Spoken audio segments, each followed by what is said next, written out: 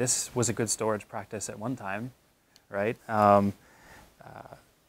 People use these to create redundancy. Redundancy is a big part of storage. So you mentioned, a researcher might have stored all their data on a computer or a hard drive, and then a fire broke out in their home, and that was it. It's gone. So redundancy is one of the things that's talked about a lot. And I think that's probably the one that most researchers are pretty comfortable following. We're used to making copies of our data in different places. It might be on multiple CDs. You might back up to the cloud. You might back up to an external hard drive and take that external hard drive with you.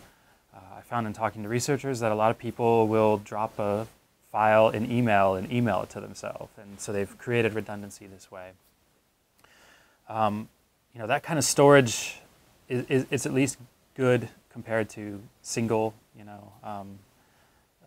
single storage options, but it's still not good enough. You definitely want to get, you definitely want to use more of a managed storage approach, I guess you would say. So this might have been good at one point for someone, but not many computers come with the hardware required to read this now. And so I've actually had, since I've been here only a year, I've had just members of the public come into the library and ask, hey, does anyone know where I can where I can plug this disk into a machine so that I can see what I had on here?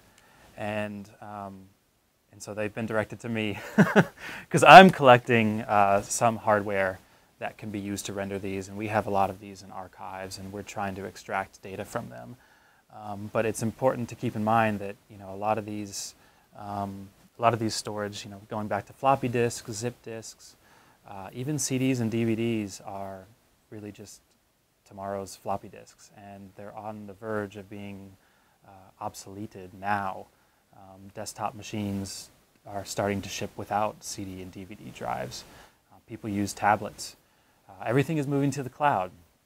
And so any kind of fixed media, as far as storage goes, has its dangers, and redundancy can help. But redundancy might not solve all the problems too. So what we really recommend as librarians and archivists is using managed storage.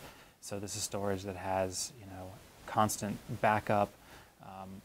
With this kind of storage, with archival storage, you can do other things. You can check files for fixity. So digital objects do degrade naturally on their own. Over time, there's something called bit rot, and they lose bytes. And so you can see this in some old digital photograph files where you'll open them up, and if one bit flips, from a 1 to a 0, that could have tremendous impact on the quality of the image, and you can see visible degradation. So one of the ways that we try to work against that is when we put stuff in managed storage, and if we can wrap around that managed storage certain policies that check those files constantly and look for bit rot and compare them to previous checks, previous audits of an entire directory, well, then we can start to see, okay, oh, here's one that